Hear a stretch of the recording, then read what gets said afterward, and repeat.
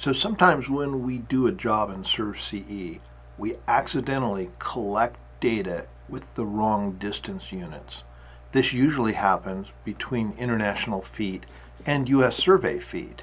However, I'm going to show you how to convert a job that's collected in international feet and needs to be changed to metric. The process is the same going between any of the different units. So, as usual, I've got a plan. Let's open the existing job and let's go to points, and you'll see these points were collected in Belize, but they unfortunately are collected in international feet. If we go to raw data and open the raw data file, we can go to export RW5 file, and this button right up here that looks like a disk with a copy button on it perhaps.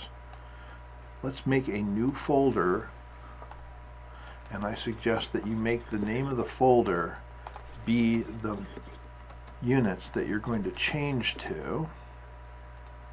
And then let's go into that folder and let's save a copy of the RW5 file there. Okay, now let's go and make a new job. I want to go to the metric folder and make exactly the same file name.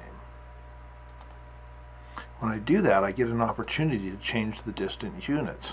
I'm going to change them to metric, and then I'm going to go back to raw data, and I'm going to reprocess this raw file, which has the same name, in the metric file into my metric job.